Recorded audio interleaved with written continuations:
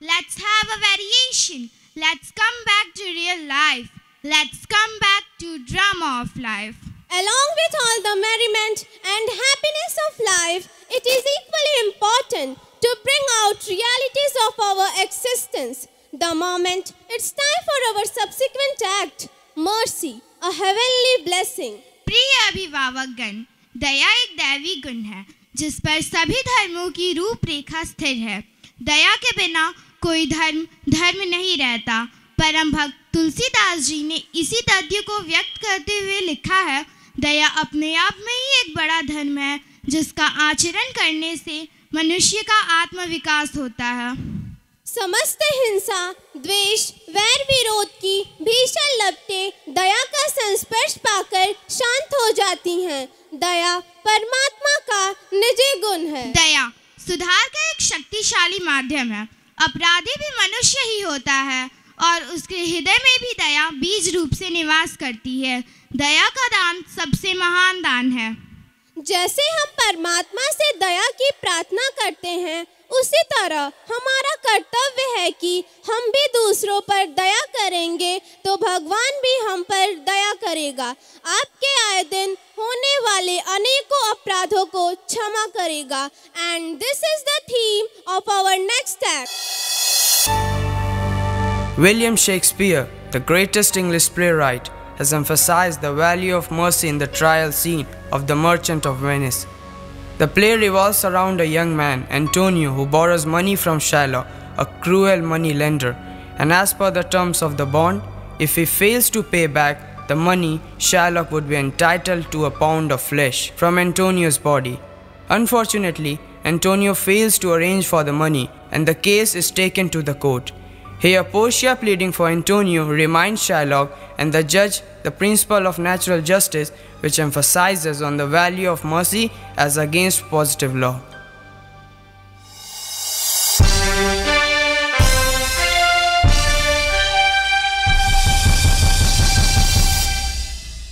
Is Antonio here?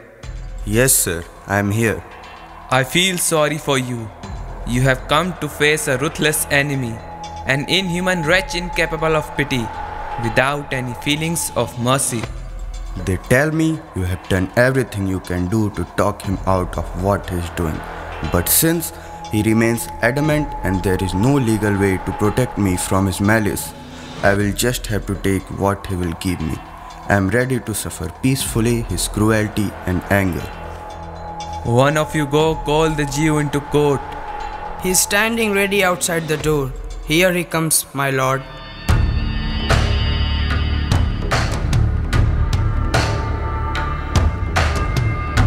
Shylock, everyone thinks, and I agree, that you are just pretending to be cruel. They think that at last second you are going to show mercy and pity. And even though you are here to collect the penalty, a pound of this poor merchant's flesh, they think you will not only let it go, but out of humanity and love you will forgive some portions of principle he owes you too. We all expect a nice answer from you, Shylock. I have told you what I intend to do, and I have sworn by the Holy Sabbath to seek the penalty that is due according to our bond. If you refuse to allow me to do so, your city's charter and freedom are endangered. That's no answer, you heartless man. It does not excuse your cruel behavior. I don't have to give you answers that you like. How can you hope for mercy when you don't render any now? Why should I be afraid of judgment when I haven't done anything wrong? Many of you own slaves, which, like your donkeys and dogs and mules, you used to perform awful jobs just because you bought them. Should I say to you, set them free, let them marry your children, let their beds be as soft as yours, and let them eat the same food as you? No, you'd answer, the slave are ours, and that's just how I'm answering you. The pound of flesh I want from him was dearly bought. It's mine and I'm going to get it.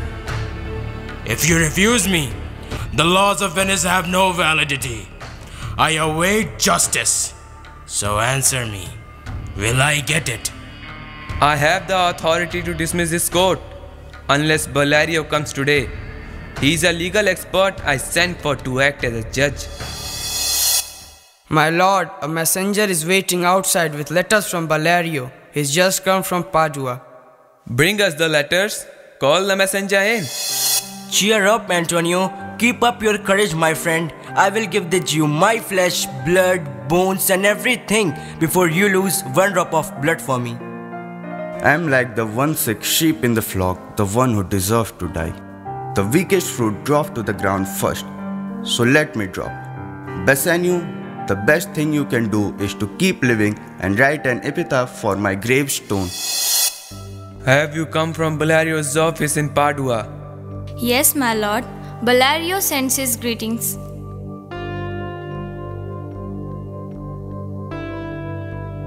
This letter from Valerio introduces us to a young and well-educated legal expert. Where is he? He's waiting nearby to find out if you'll invite him in. With all my heart. One of you go and call him. In the meantime, you read out the letter. I have received your letter, but I'm very sick at the moment. As it happened, when your messenger came, a young lawyer from Rome was visiting me. His name is Balthazar. I told him about the case of the Jew and Antonio the merchant, and we consulted many books together.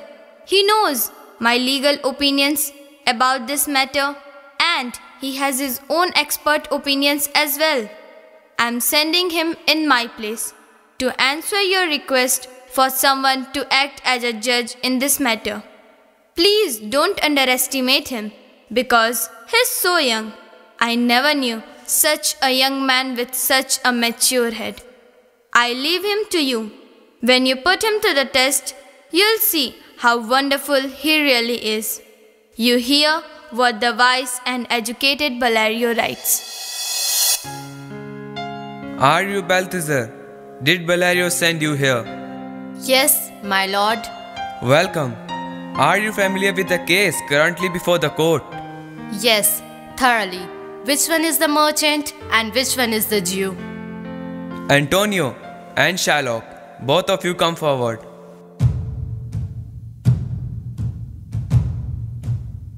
Is your name Shylock?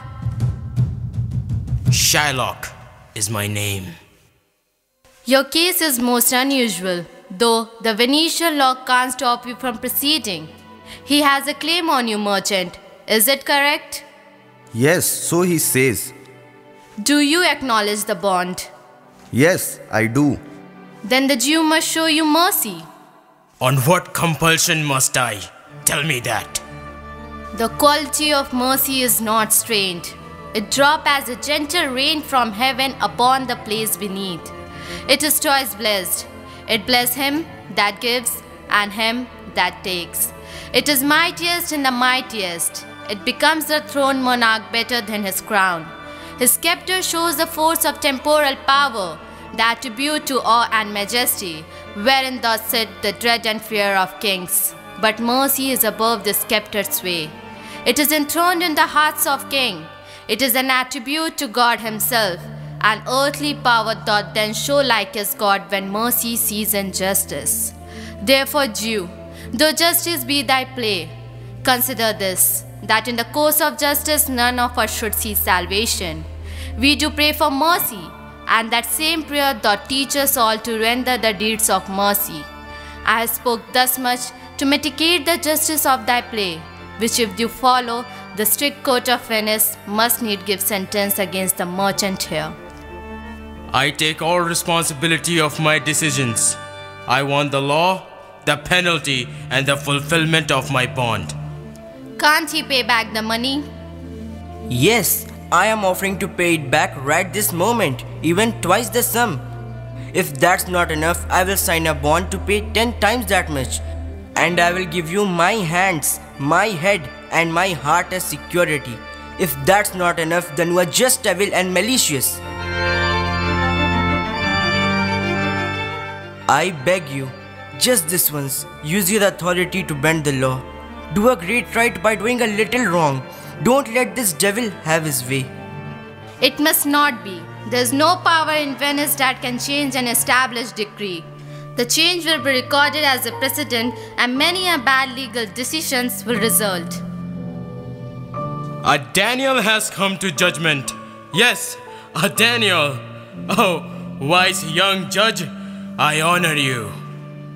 I pray you, let me look upon the bond. Here it is, judge. Here it is. The bond stipulates that if Antonio fails to repay 3,000 ducats within 3 months, Shylock will be authorized to cut a pound of flesh from any part of the Antonio's body which pleaseth him. Shylock, they are offering you 3 times the money you lent. But I made an oath in heaven. Should I perjure my soul by disobeying it? No, not for all of Venice. Why? This bond is forfeit, and lawfully by this judge you may claim a pound of flesh to be cut off by him nearest the merchant's heart. But be merciful, take thrice the money, and bid me tear the bond. When it is paid according to the tenor, it doth appear you are a worthy judge. You know the law. Your exposition hath been most sound. I charge you by the law, whereof you are a well-deserving pillar. Proceed to judgment. By my soul I swear there is no power in the tongue of man to alter me. I stay here on my bond. I beg the court to deliver the verdict. Well, then here it is. You must prepare yourself for his knife. The law fully authorizes the penalty. Very true. Oh, wise judge, you're so much older than you look. So bare your chest. Yes, his chest. That's what the bond says, doesn't it, judge? Nearest his heart. Those are the very words. Yes. Is there a scale here to weigh the flesh? I have it already. Shylock, pay a surgeon to stand by and bind his wounds, lest he bleeds to death. Is that called for in the bond? Not clearly, but you could do so much for charity.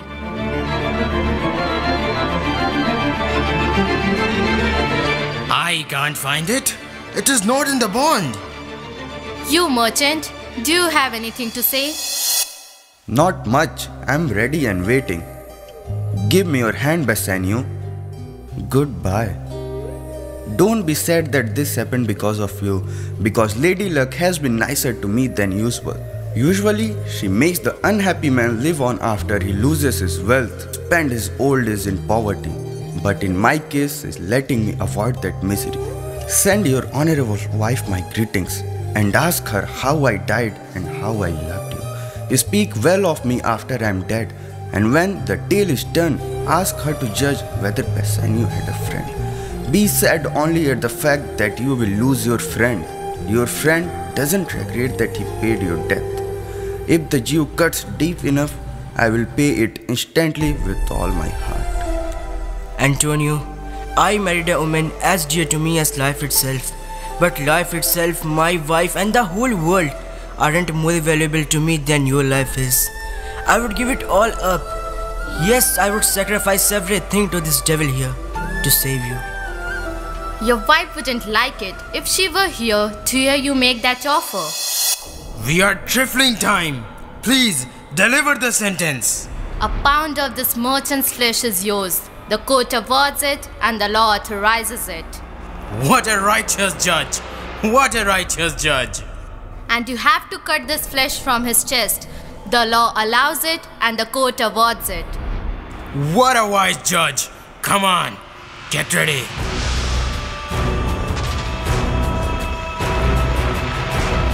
But wait a moment, there's something else. This bond doesn't give you any blood at all. The words expressly specify a pound of flesh. So take your penalty of a pound of flesh. But if you shed 1 drop of a Christian blood when you cut it, the state of Venice will confiscate your land and property under Venetian law.